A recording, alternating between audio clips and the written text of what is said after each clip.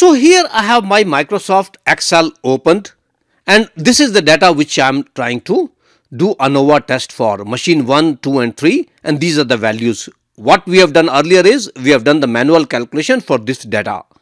Now let's do the same thing using Microsoft Excel, and for that you go to data, and if you have not installed data analysis, go back and look at one of my lectures which will tell you that you need to have this data analysis pack activated.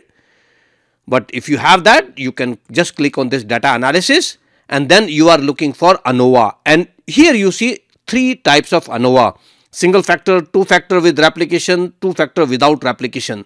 And what you are doing here is ANOVA single factor, because the single factor here is machines. So we are just looking at 3 machines here.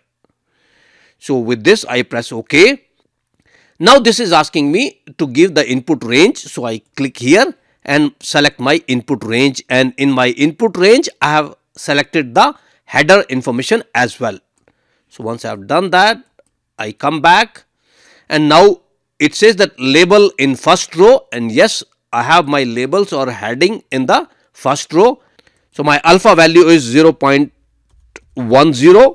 because I am doing this test with 90% confidence level, and output will be on the next sheet. So that's all you need to do. You select the one factor ANOVA, you put the input range, click on the label in the first row, identify the alpha value 0.10 and press OK. And what it does is, here it gives me all the analysis which we did earlier on a single sheet. So I have machine 1, 2 and 3. There are 6 items in each of that. We know that there is a sum, average. Let's not go into that. What I am interested here is between and within. So this is what we calculated, that within was 28.33, between was 84 point something, degrees of freedom were 2 and 15, total degrees of freedom was 17. Then mean sum of square is sum of square divided by degrees of freedom, which gives me 42 here.